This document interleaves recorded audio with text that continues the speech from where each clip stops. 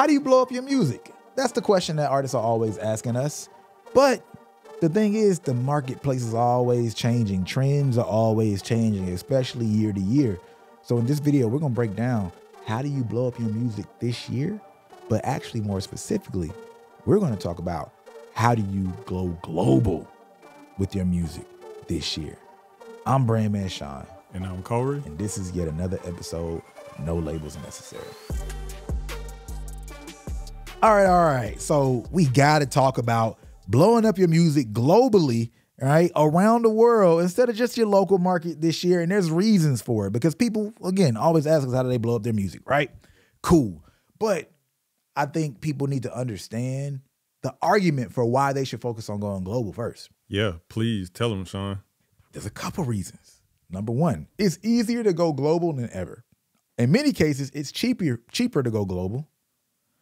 And three, if you focus on the right platforms, you can go global and local at the same time. But when you focus so much on going local, you actually miss global opportunities. So I want to touch on multiple things. One, we're going to talk about the ad side of what going global looks like. We're going to talk about the influencer side of going global.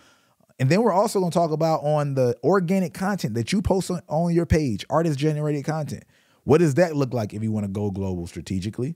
All right. The PR, what does that look like if you want to go global strategically this year? And then we're going to sprinkle in a little case studies throughout this situation. All right. Now, let's start, I think, with influencers. Because influencers, I think, are one of the most direct ways people can think of going global. What do I mean by that? Oh, this person's Australian and they're in Australia. This person's in the Philippines. This person's in Russia or whatever, right? So there's a direct line to it. But this case study, I think, clearly shows why going global is important. And we're going to start with JID, and then we're going to get into all the other ways and strategies that you can focus on going global.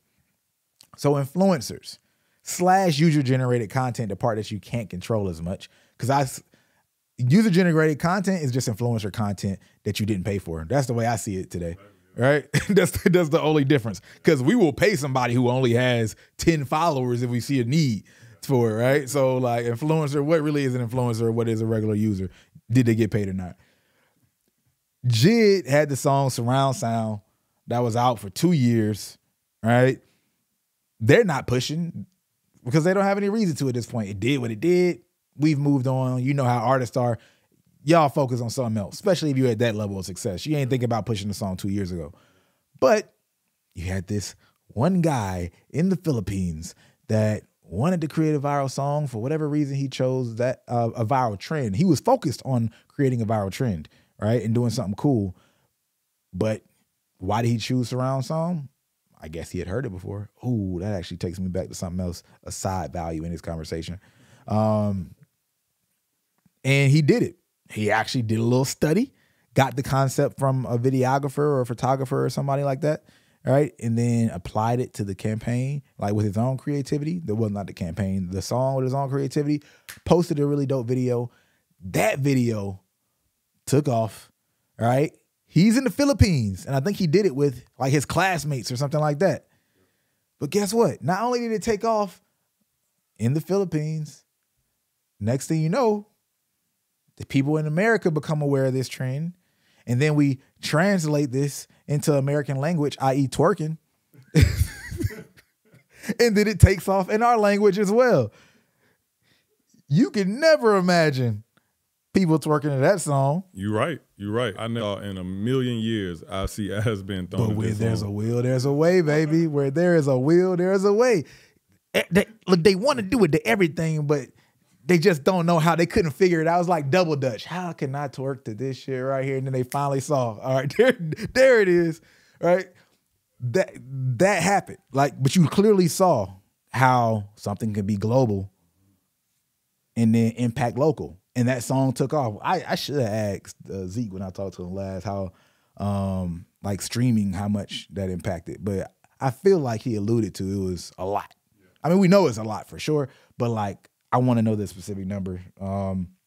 With that being said, a quick little side thing, and we experienced this earlier on. This is the impact of getting your music out there. This is the impact of targeting and getting your name in certain people's mouths and being on the radar. That guy, that rando, respectfully, out in in the Philippines, only was able to choose JID surround sound because he was already aware of that song. Like, he did something random that was great, but he had to be aware of it first. And that's the impact of when you start getting your catalog and your name out there. Now people know it. And in that situation, they chose that song. What we saw early on, this is where I first made this observation on TikTok. I remember when we got Charli D'Amelio to, she posted to this girl's new song. The song literally had just came out, right? This influencer campaign we were working. It was one of our first ones. And it was like, well, how did Charli even know? Because it barely has any views. We barely like had anybody post to it yet. It was very clear that she had seen the last song that we got popping with her, because we took that song viral. So now she was on her radar. That simple. And next thing you know, you had Charli. Now, Charli wasn't Charli, but she was still clearly on her way to being Charli. And I think probably already on the #1 on the platform.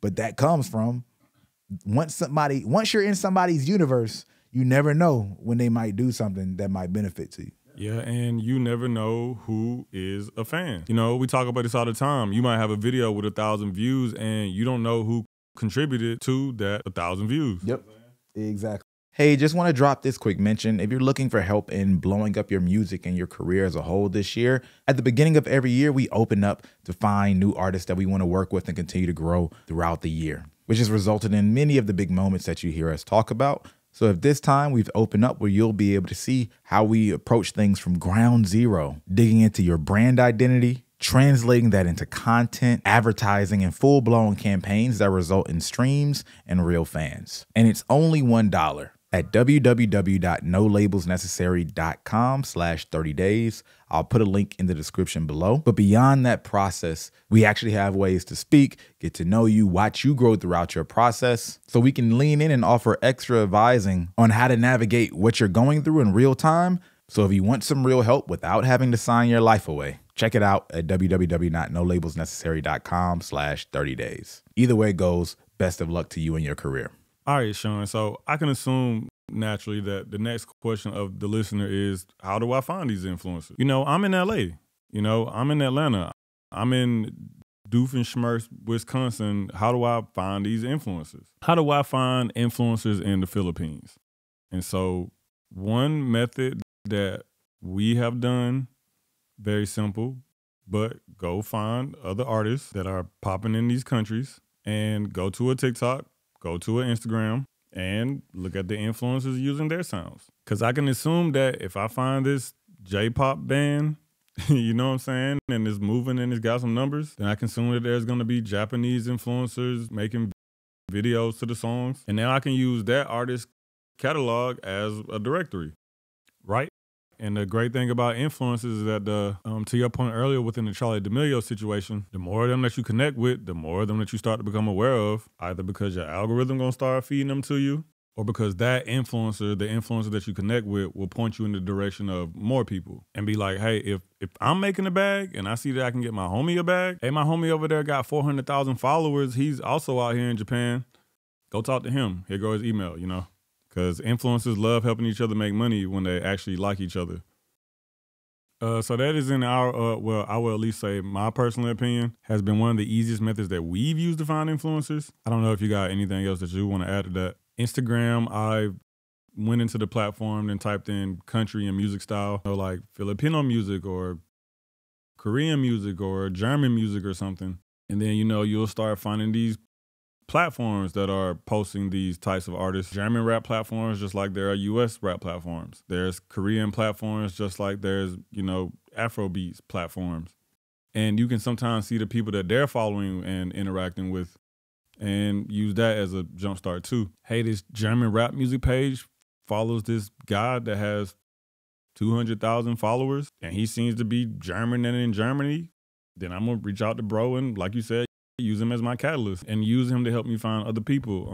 You can find agencies as well that connect, because when you, especially like when you're, let's just say from the U.S. looking out, agencies in the United States are stupid expensive, right? The prices that they charge you, but it can still relatively be cheap when you reach out to some of these agencies in Brazil and some of the other countries, like relative to our dollar. I can't speak from every country and how they look at some of these countries, but I've had some situations I'm like, ooh, like, all right, this actually helps because it's hard to reach out to a lot of people that I don't speak the language fluently with anyway.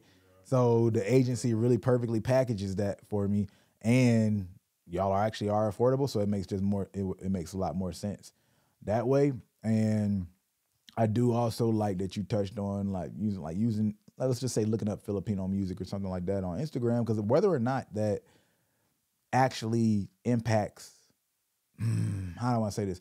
Whether or not the artist is big in the country that you're looking for, there's also this other element which is just the diaspora that exists potentially in your country of people from that other country. Right? So you don't have to just target the country directly. Sometimes you can, hit the diaspora that exists in your country and the pages and still speak in your language, because then they would be in your language, but you're touching these other cultures, and then use that as an entryway as well. And that kind of like bleeds into PR, by the way, like bringing up the pages like you did, Kohrey. So, I do want to like just solidify that point, because the first point was more so like influencers and user-generated content in terms of how you expand. The second one is like PR pages. So, for instance, like in Germany, there's a page, I think it's called like I Used to Love Her or something like that. And that's like a play on of like Common had this song, I Used to Love Her, like this hip hop. Like it means hip hop basically. But it's a German page and they post a lot of hip hop like there. So, when people come probably from America, like there are so many managers and people I know of some sizable artists that follow that page.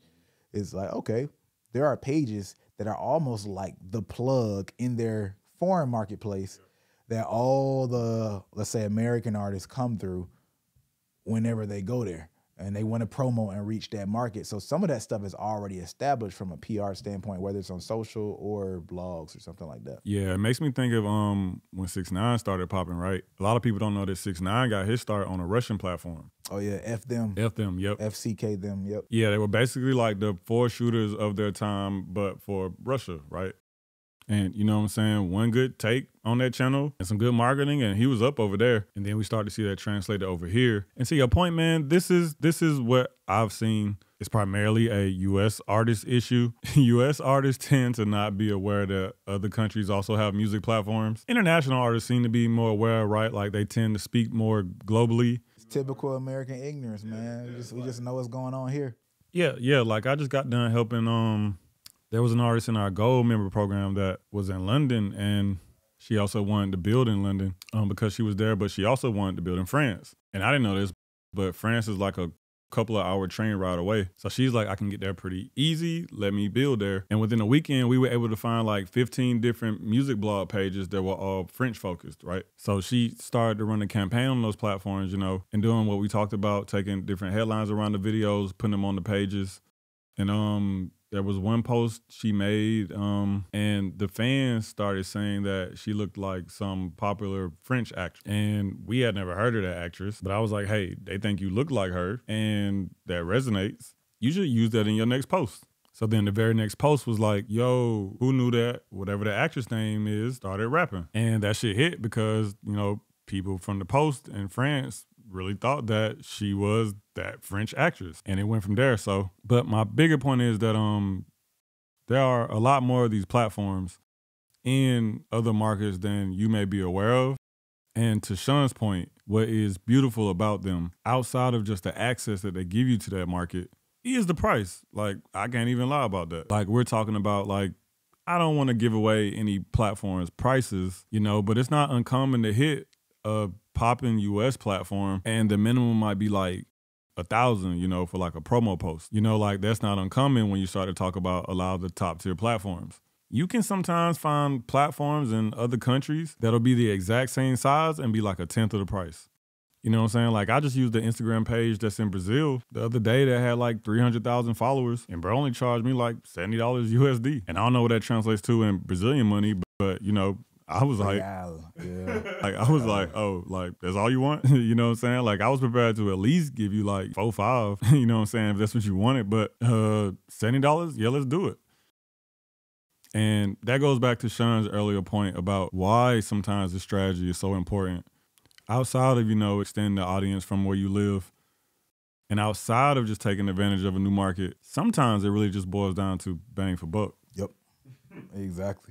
Exactly. And before we get into the last two, we might focus a little bit on the third one, but last two strategies when it comes to going global, whether that's the content that you create personally and put on your own page or advertising. I want to speak on another case study that kind of pulls a lot of this together, which was Russ, right? He pulls the first half of it together. So you talked about his last marketing campaign. Before we get to that marketing campaign, I want to remind people, which we can speak on, his artist-generated content, he would be posting his music videos over and over again on Spotify. I'm on Spotify, good Lord. It was YouTube back in the day before he got on SoundCloud. All right, that was when I first discovered him. It was just a bunch of videos. And I happened to meet him. The only reason I actually checked him out, because I met him at this show. And I thought he was dope. And I was doing a couple like interviews at the time. It was like this random series I was trying out, just literally for fun. I wasn't even in the music industry. It was just for fun. No, not even close to it, bro. Yeah, it was just, I used to be doing stuff, bro. Like I was videoing and shit, like, oh, it was a whole nother world. But so I just like, yeah, man, I thought you were dope. Would love to like do a little interview or something or whatever. And he was like, oh man, yeah, appreciate it. I'm about to go to Paris. And I was like, Paris? And again, he was just a random guy in the room. This was before he was Russ. And before I was anything where near it. So for me, like I'm used to going to like college shows and stuff like that. I wasn't used to hearing the artist saying they're going like over there, like somewhere for real. Like this sounds super legit. At that age and time, like he could have been doing the worst stuff in Paris or like not doing nothing legit at all. And to me, just because he was going somewhere foreign, right, it would have sounded like crazy. But later on, I heard him reference more about he would say early on, man, yeah, I hit overseas first. And I would go to shows and do shows. It sounded like he was actually getting paid and everything, even if I think about that little short conversation that we had. So his artist-generated content, in this case, it was just his music back then. Of course, it'll look a little different, but his music and music videos he was doing back then, like, allowed him to go global first, right? And then he capitalized on that and continued to run that up until eventually he hit in America. And another instance that I never would have been aware of if it wasn't for some other client. I don't even think this guy became an official client. I think I just advised him a little bit. But apparently Russ is racially ambiguous. Like, you don't necessarily think he's black, right? Like, but you can even kind of try to skew that. Does he have some black in him? Not necessarily, but he's racially ambiguous across some other sets of races, right? And apparently there was some country, I think that was in the Middle East area, if I remember correctly, either that or Africa, but I'm pretty sure it was Middle East. And they thought Russ was from there, right? Because of how Russ looks. They just kind of made the assumption or something like that, and maybe he referenced some chick. And Russ leaned into that too, a little bit. Apparently, that's what the guy said. He felt like, and I can't remember if he was like hating it in the way he was saying it or just speaking in reality, but he was like, yeah, Russ is like obviously kind of leaning in or allowing people to think this way, right? Was he or not? I don't know.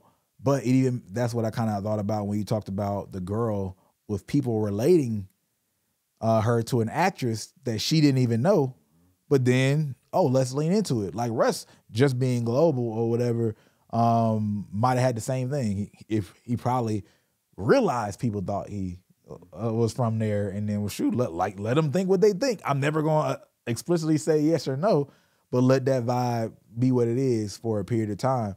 So all that to say, when things begin to happen globally, like you'll find you're in as long as you start the exposure portion of things.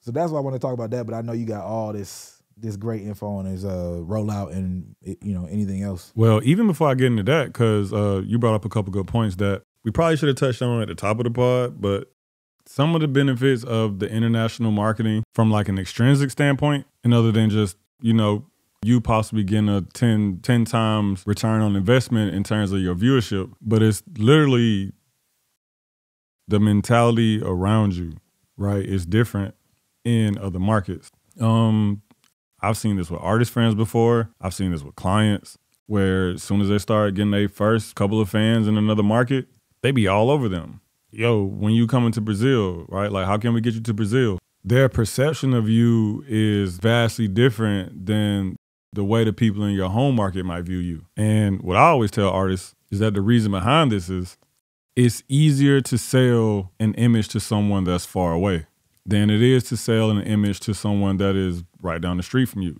It's like if I'm rapper A and I want the world to believe that I'm rich, because that's a common trope within rap. I want everybody to believe that I'm that guy. I already got it. I don't need this music shit. Who gonna believe that first? The kid in Brazil that just saw you for the first time on a YouTube video? Or the person that's in Atlanta that sees you pulling up to the Chevron in your Toyota? You know what I'm saying? It's a difference. And I don't really say that, and mean that in a bad way, but it's like, but it is a lot easier to get someone to buy into you when it is a lot harder for them to access you because they don't get all the answers to everything that they think about. Like if you just kind of like the LaRush situation, he just leaves them wondering and lets their mind go wherever it goes.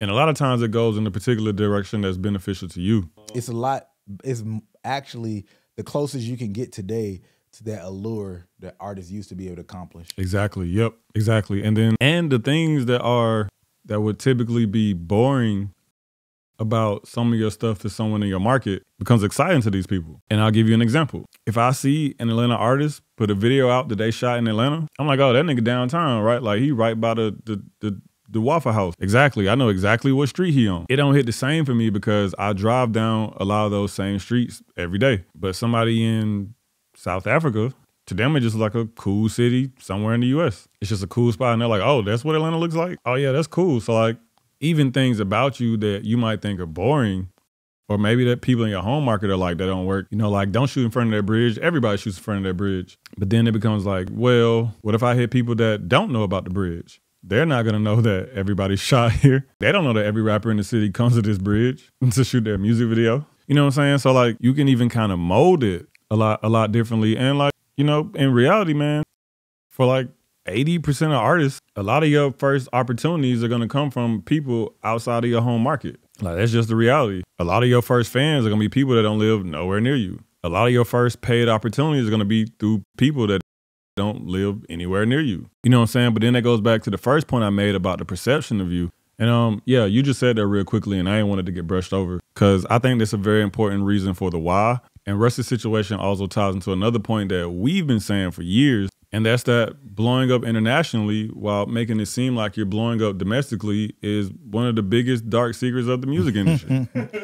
Yeah. Like there are so many artists where you would look and be like, damn, this motherfucker moving. He got 10 million streams in a week. But what he's not telling you is that 9.9 million of that came from Germany and Russia, bro. And to be fair, why would he tell you that? All that matters is, are they real? If they're real, beautiful. Don't just get caught up in like no fake stream bots or something like that. But yeah, I mean, yeah, it makes a lot of sense, man, because it's like it became very popular trope in rap to like, oh, she a foreign or exotic, right? That type of thing. And there's a lot of dudes who into that, but I'm not into the idea of exotic for the sake of exotic, but I know that's like a thing, right?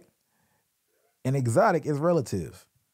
You go to a different country, the exotic chick looks different. The exotic guy looks different, right? Because it's what we used to. Exotic is literally just what we're not used to. That's all it is, right? And that speaks to the point of what you just said. It's like, we're showing something that one side is familiar with, but the familiar here is different there. So use it. Look, if you feel like you're boring, use your boring to your advantage. And the only way you can do that is show somebody who ain't seen it before.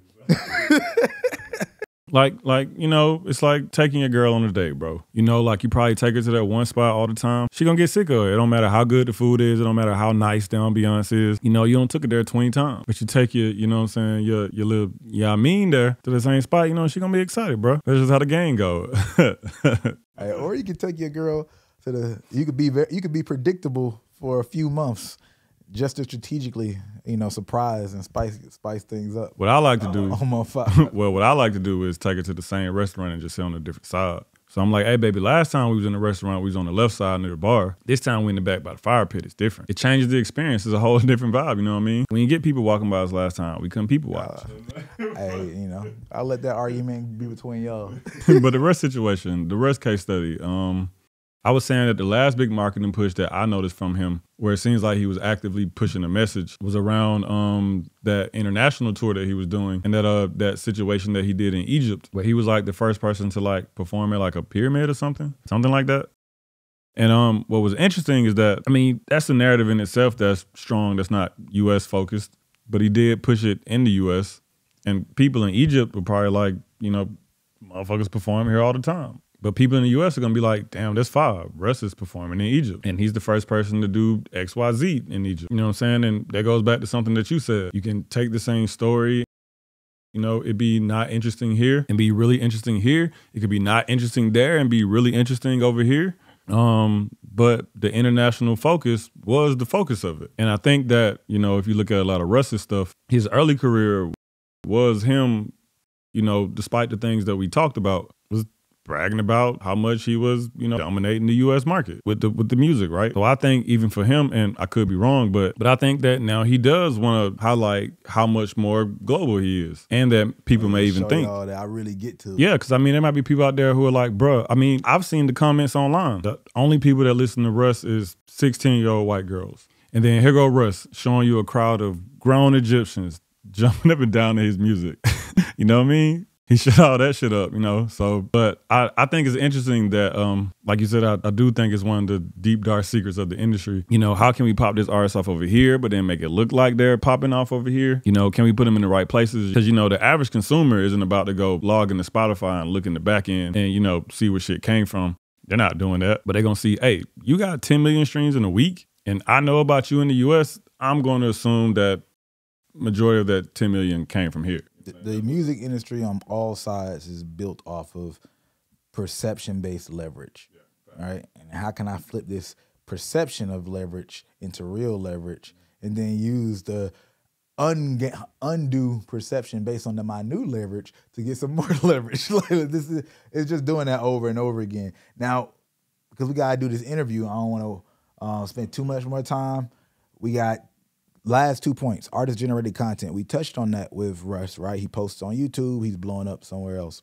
The only point I want to make, right, when it comes to artist-generated content, that means you post it yourself.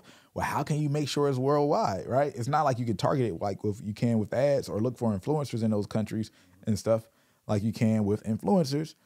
Well, it's more about the platforms. When you are on YouTube or TikTok, those platforms more naturally go global organically. TikTok especially. You have no idea who's following you or where they're from. That's that globalization, those walls being like knocked down is actually a part of the platform. Yeah. I agree.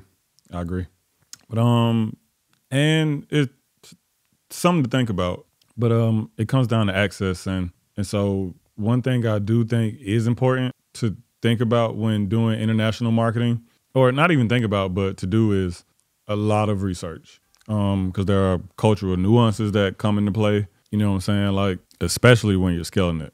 But, and even just thinking about it, right? Because to your point, TikTok and YouTube are two of the biggest platforms internationally. Why? Because they're two of the most accessible platforms. And that's to everybody, you know what I'm saying? Like, everybody can't get Facebook. Everybody can't get Instagram, but, you know, majority of the world got access to YouTube. So it's like, do you want a better chance of hitting majority of the world? Then yeah, YouTube, TikTok are more than likely going to be great places for you to start. And then the last thing is ads.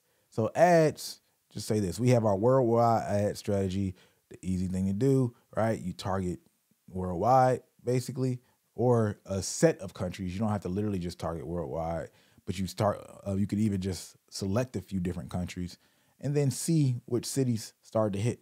And you use that to then figure out where you're going to double it down with ads, figure out where you're going to actually double down with influencers. Basically, figure out which countries are worth learning. Yeah. Unless you already got a reason, like we've had some artists that, I know I want to target back home, like something like that. Which there's a play there. You know, I mean, it's like you said, you know, you put all this together. It's a really easy international marketing strategy, at least to my marketing guru brain, right? You set up your worldwide ads. You know, you let them run for a week or two. You see, you know, Brazil is over indexing for me. So I'm going to cut out all the other countries, scale my ads to only target Brazil, you know, and maximize there. Let that get going, you know, let it get hot. Maybe go pick up one or two other ad platforms and, you know, set them up to run to Brazil. You know, let them get hot.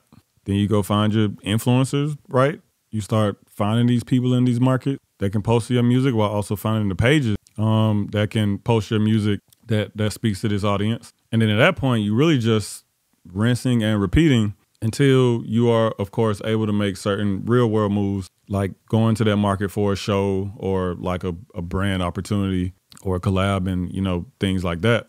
And like, you know, all that stuff put together is or sounds like a pretty well put together marketing plan.